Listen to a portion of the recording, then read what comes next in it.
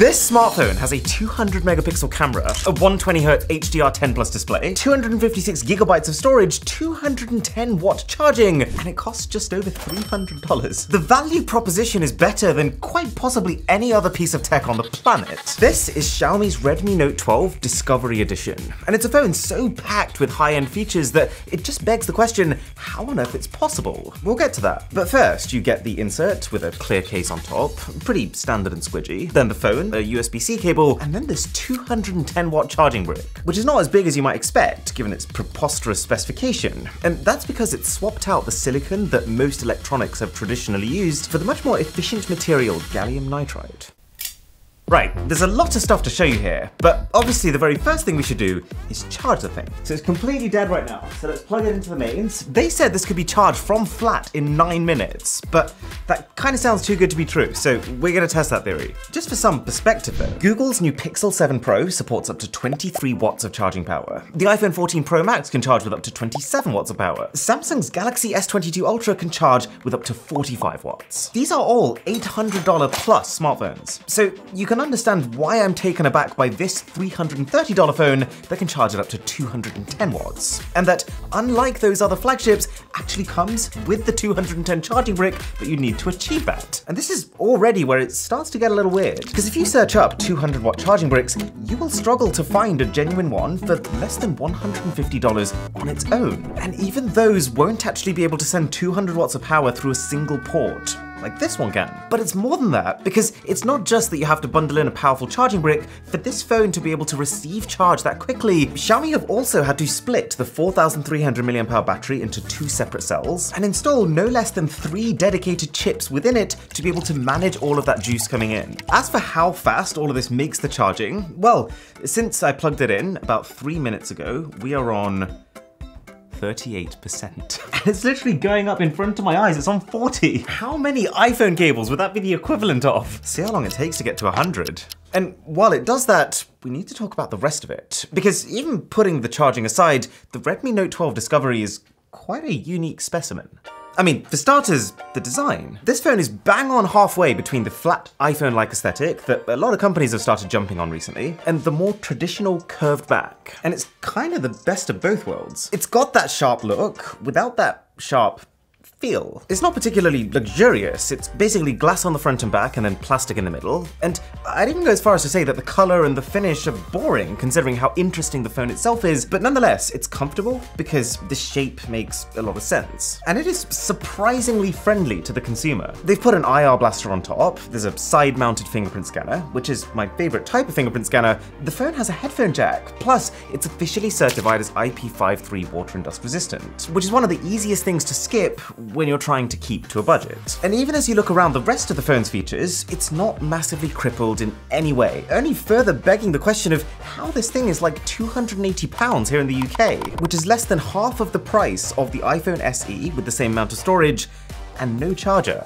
Like, the screen is a nice big flat 1080p 120Hz panel that, let's put it this way, has enough contrast that it blends into the physical borders of the phone and almost completely hides the camera when you've got it up against a black background. It has a slightly over-sharpened look to it, which comes out when watching videos, but that's standard for phones this price. There's a set of stereo speakers, one on the front that uses the phone's earpiece, and then a more powerful one at the bottom, and they're not bad either. Even the software's been really strong for me. You know, I was half expecting it to be riddled with ads to make up for the low cost of the phone, but I haven't seen a single one. And the time that I've spent with this has given me the real chance to appreciate some of the more fun nuances of the MIUI 13 Android skin that it runs on. Like, for the photo editor they have built into the gallery, it's actually insane the amount of options it gives you. It's got everything from object removal, people removal, shadow removal, to the ability to swap out the sky using AI, make it look like it was snowing, to make a daytime shot look like it was taken at nighttime.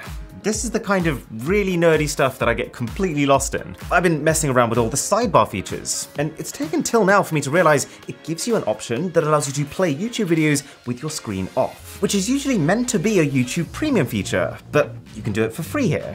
MIUI has one of the most painless casting features. You just tap a button and you can be on just about any smart TV of any brand with nothing extra required. Plus the option to hide all your embarrassing notifications from showing up on the TV. My point being that software is yet another thing that isn't lacking here. There's fundamentally no difference between what you can do on a $300 Xiaomi phone and what you can do on a $1,000 Xiaomi phone. Or a 99. Come on, come on, come on. 100. Okay, stop timer. 9 minutes 50.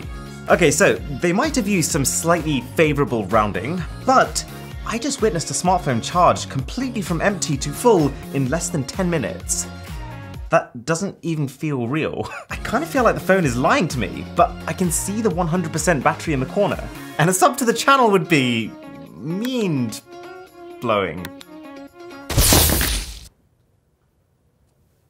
The only remaining question marks then are the performance and this crazy sounding camera. And the performance is pretty good. This Redmi is powered by a mid-range chip called the Dimensity 1080, and it scores just under half of the top-end phones on benchmarks, which translates to still being able to play every modern game, but at closer to the entry-level settings as opposed to the ultra-beautified versions. However, because this is a very new mid-range chip, it does keep the phone very current with features. Like, it's the reason why this phone can have not one, but two 5G SIMs.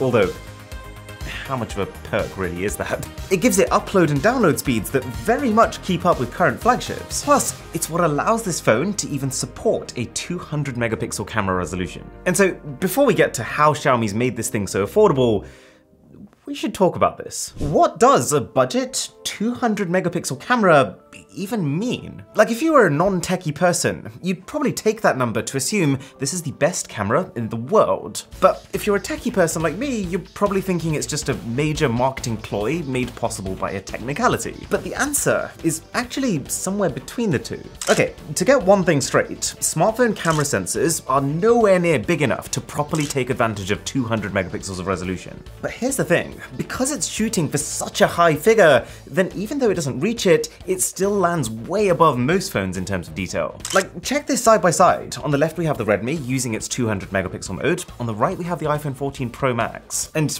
I can't believe I'm saying this, but I genuinely think you would have a hard time arguing for the iPhone here. And this is repeatable. Give it pretty much any well-lit scenario, and this $300 phone will take a more detailed photo than most flagships on the market, simply because of this insane resolution. Now, that's not to say it's a better overall camera system. There's a lot of flaws here, like the fact that the video quality kind of sucks, or that the selfie camera on the front is mediocre, or that you can basically forget that this is a multi-camera system, meaning that while technically, as well as that main 200 megapixel camera, you do have an 8 megapixel ultra-wide and a 2 megapixel macro lens for close-ups, the quality gap is so vast, partly because the main camera is really good, partly because the secondary cameras are really bad, that you will almost always just be better off taking a few steps back or a few steps forward and using the main camera for everything. But still, the fact that in 30% of my photos this is a clear-cut winner versus my iPhone 14 Pro Max, it is kind of insane. So while I do think this would be a better phone if it was more balanced, if it had a lower megapixel count but a larger sensor, if it charged a bit slower but had a bigger battery, I definitely can't argue that this is anything but ridiculously great value hardware.